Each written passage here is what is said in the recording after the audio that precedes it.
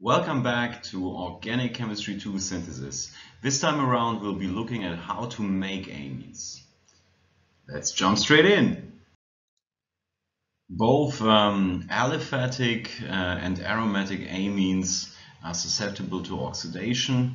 That is why in most catalogs of chemical suppliers you will only very rarely find the free amines because simply under oxidative conditions, it means water and oxygen, free amines react to something else. So here in this case we react our ethyl amine via this transition state here to N-ethyl azanol.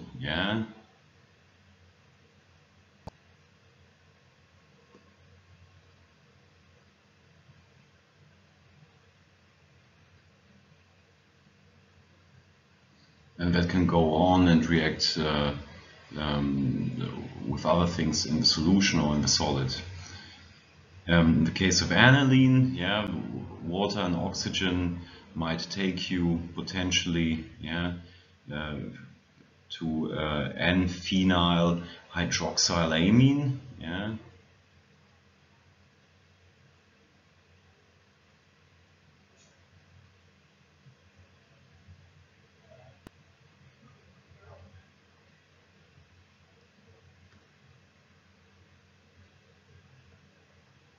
And with stronger oxidative agents and the elimination of water, you might get to nitrosobenzene.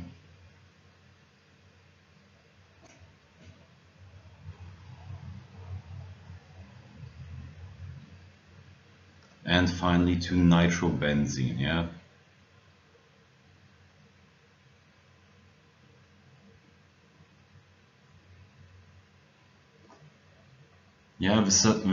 This kind of susceptibility to oxidation is the reason why chemical suppliers usually provide amines as quaternary water-soluble, mostly water-soluble salts.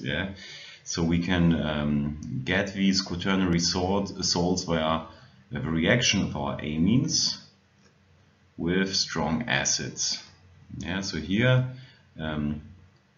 we are reacting our ethyl amine with HCl. The amine deprotonates our HCl and we get here this ammonium chloride salt.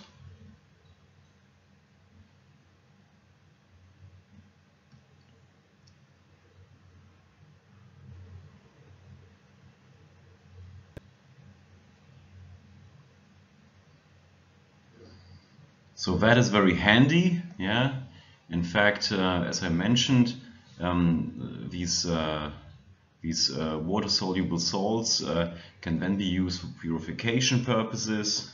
So you can extract them from organic solvents, and they provide oxidative stability.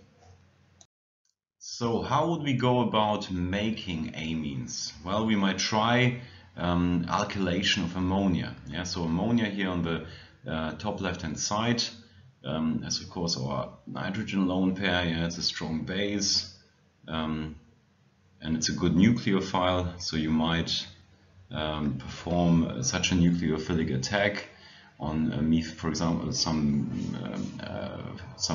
halide. So here in this case we've got methyl iodide. We form here this quaternary salt again, and upon deprotonation we would get our primary amine. So that looks good. That's a way to make amines. However, we are still left with this available lone pair. So we can do this alkylation pretty much again, and that is what's happening in such a reaction. So we would get our secondary amine in this case, and this can happen again here. So the secondary amine can get alkylated again to give us our tertiary amine, and finally the tertiary amine can react with our methyl iodide to get a quaternary amine salt. Yeah?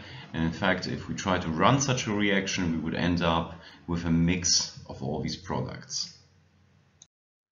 There are of course better ways how to make amines, and here we see two of those. Yeah? So one of them is the alkylation of phthalimide anion. Yeah? So we generate our anion here via the deprotonation of our phthalimide. So this can be achieved by potassium hydride, for example, or some other potassium alcoholate. Yeah. So here we are essentially deprotonating with an H functionality, yeah, generating our anion. And now this is a sufficiently good nucleophile to perform a nucleophilic attack on an alkyl bromide or an alkyl halide in general. So we're kicking out our bromide, and we're forming this new nitrogen carbon bond, which you see here. Yeah. Now there are two ways how to actually liberate the amine. So one of them, yeah, starting out with our product from the last step, we can either react it with hydrazine,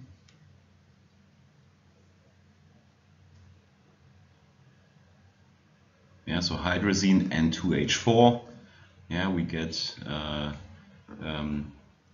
here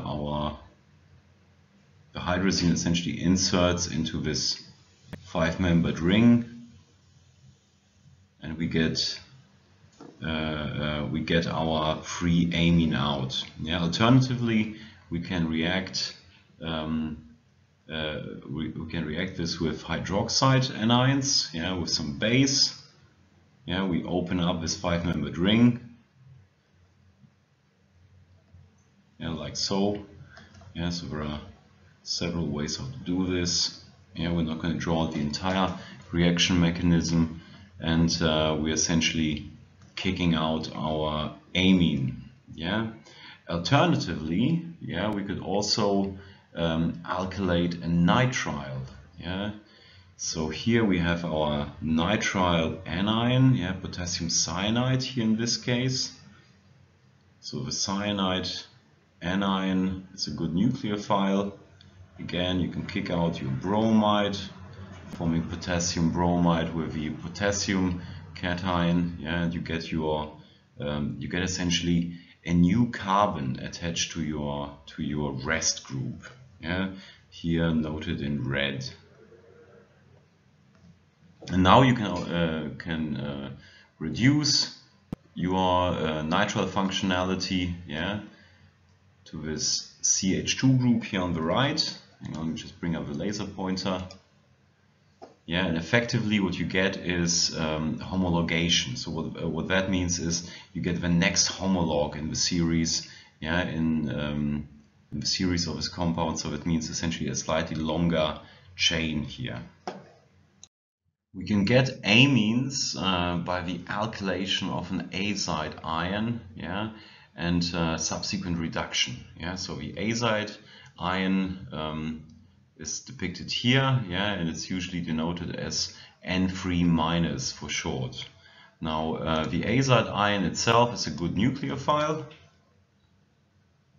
So again, you can use it in an SN2 reaction, yeah, nucleophilic substitution, with an alkyl bromide, for example, or any alkyl halide, and you will get here your alkyl azide. And now you can reduce this alkyl azide using lithium aluminium hydride and subsequent workup with water. Yeah.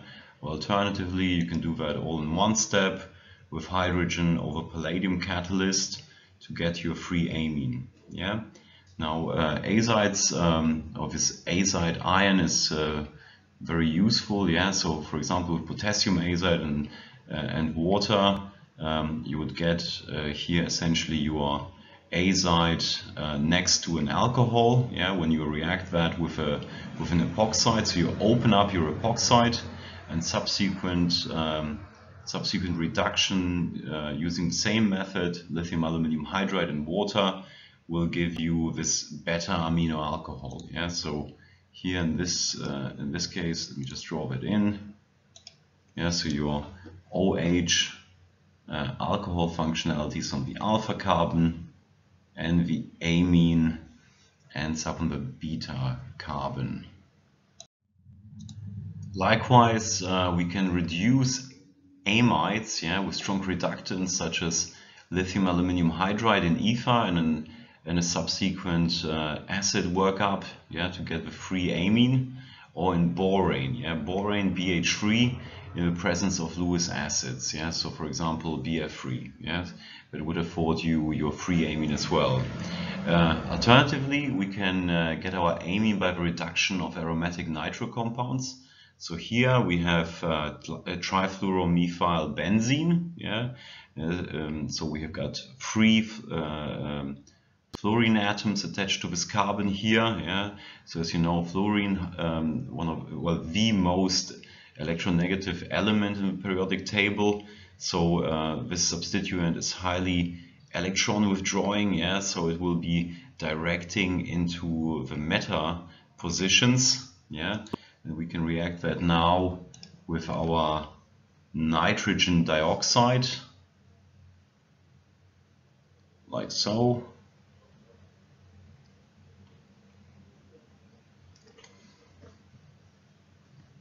And reform the aromatic ring by deprotonation. Yeah, and you get your, here on the right hand side, your 1-nitro-free trifluoromethyl benzene. Yeah, so here the nitro group in one position, the trifluoromethyl group in 3 position. Yeah, so overall this reaction goes with 96% yield, yeah, to give you your nitro trifluoromethyl benzene. And now you can react that with tin metal in concentrated hydrochloric acid, yeah, to get your amine in 95% yield. Yeah, in the presence of HCl, of course, most likely as a chlorine salt. We could also attempt to generate a new amine via the addition of a nitrogen nucleophile to aldehydes and ketones. Yeah, and this is usually performed with an acid catalyst. Yeah, so our acid here, generic AH, readily dissociates into A- and H+. Yeah, and we can now bring up a pen, protonate our aldehyde or ketone, yeah, turning it into a beta electrophile. So now our amine can attack here at this sp2 hybridized planar carbon.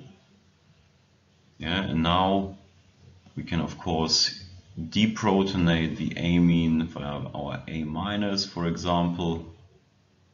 Yeah, and here we can reprotonate the OH group.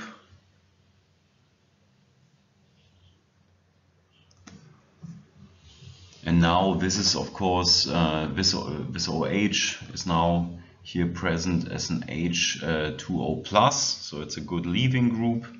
Yeah, so our nitrogen lone pair can essentially intramolecularly kick it out.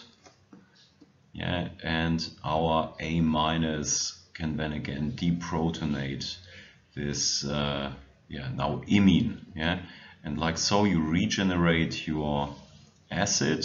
Yeah, so this is the catalysis part. So this acid can now again dissociate, restarting the entire process, and you are left with your imine.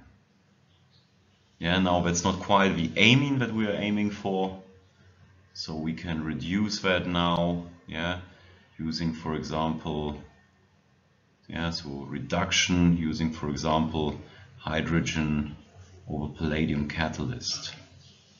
Yeah, or we can do that all in a one-pot synthesis. Yeah, using, for example, here sodium cyanoborohydride. Yeah, or alternatively sodium acetoxyborohydride. Yeah, these are, well, the name gives it away. So borohydrides are delivering an H- equivalent. However, they are, thanks to their substituents here, the cyanide or the this acetoxy group here, yeah, they are much milder reducing agents. In fact, if you want to be stoichiometric, you can go as far as replacing two other hydrogens on this boron by your acetoxy group. Yeah, so sodium triacetoxy borohydride. So well, in effect, yeah, your borohydride with a substituent delivers an H- equivalent to this imine here.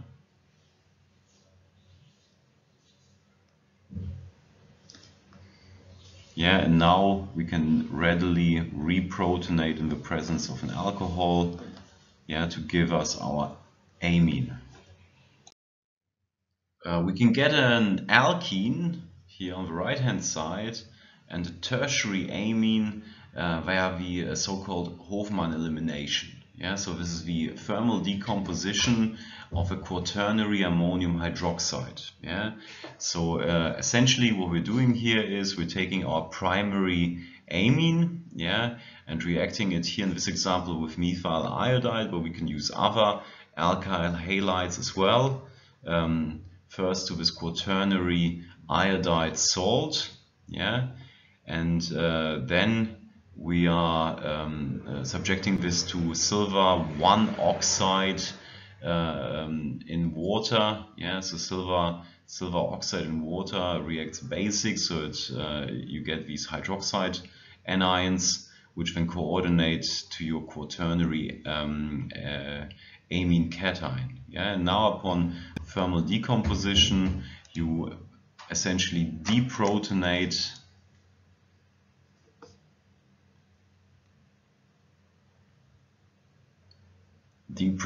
here and kick out your tertiary amine, and you get your alkene. And depending what kind of alkyl halide you use in the first step, you get different tertiary amines. Now, in terms of regioselectivity, the least substituted alkene is a major product. This is just as a side. So here, slightly different quaternary ammonium hydroxide. So we have now the choice. Yeah, we see it quite clearly here. Yeah, we can either deprotonate here, or we can snatch up one of these blue hydrogens here at the bottom.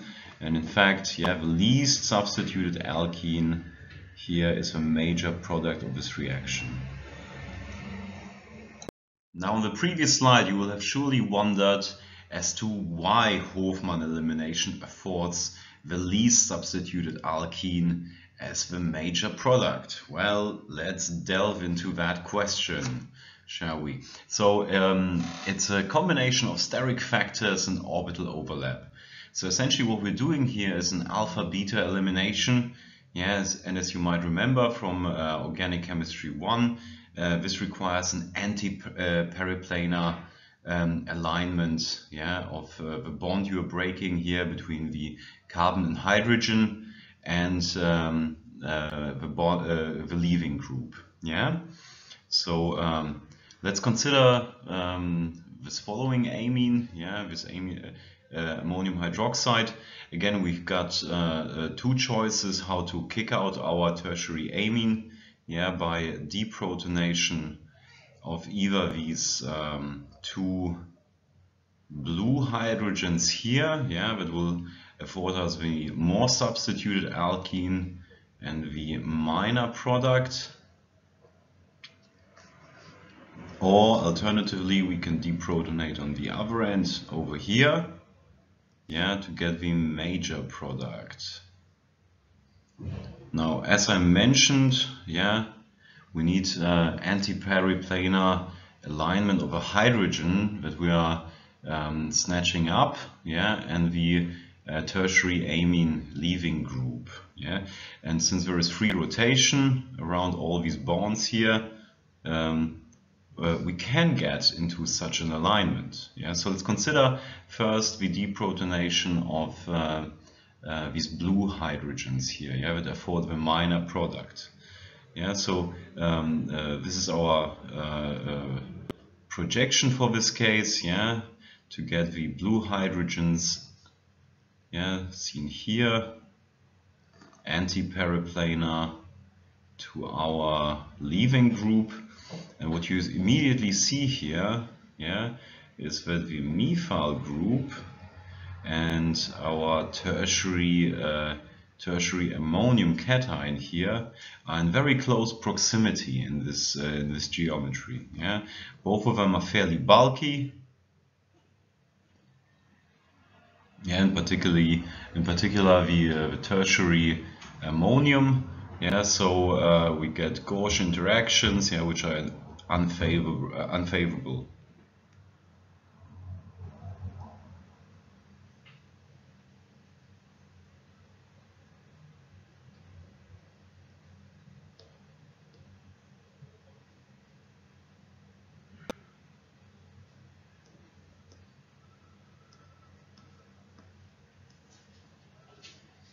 Now let's consider the other case, yeah, so the deprotonation of a methyl group instead. Yeah, so here in this case, yeah, we can also get an anti-periplanar alignment of the red carbon-hydrogen bonds here at the back, yeah, with our leaving group. Yeah, and here in this case, the bulky substituents are very far apart. Yeah, so this is favorable.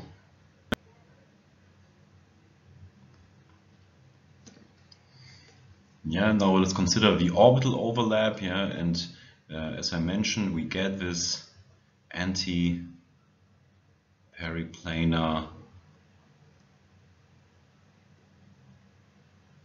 alignment, yeah, of our CH bond to the leaving group. Yeah, so now we can in fact break this sigma bond here, yeah, and we get good orbital overlap here,